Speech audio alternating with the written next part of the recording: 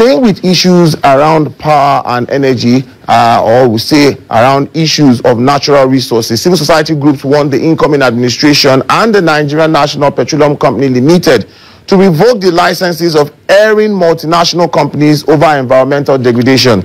They made the call during a protest which held in front of the country's national oil company, the NNPC, in Abuja.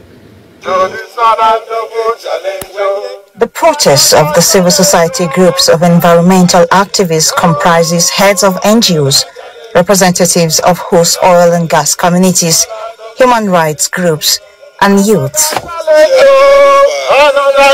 The protest comes a day after the groups held discussions on environmental challenges such as loss of livelihood, poverty, and degradation as a result of exploration.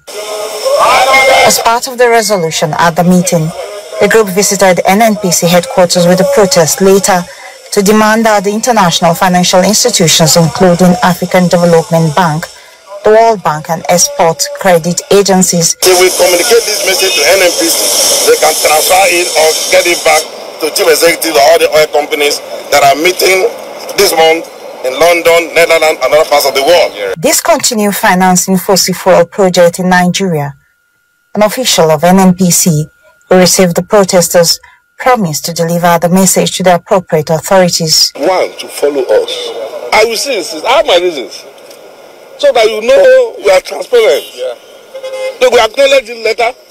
You have it on your own that this letter was submitted to an office. The group believes transitioning to renewable energy is the ultimate direction the country should take to safeguard lives and properties. There are 12 byproducts.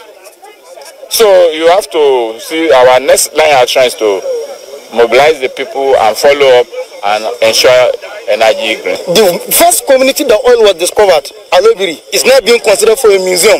And now a big oil field is being discovered in Gombe State. So what are we now saying? Are you going to have similar experience with the Niger Delta?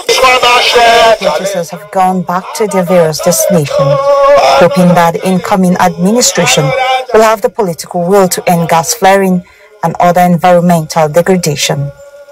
Mwesi Igono, AIT News, Abuja.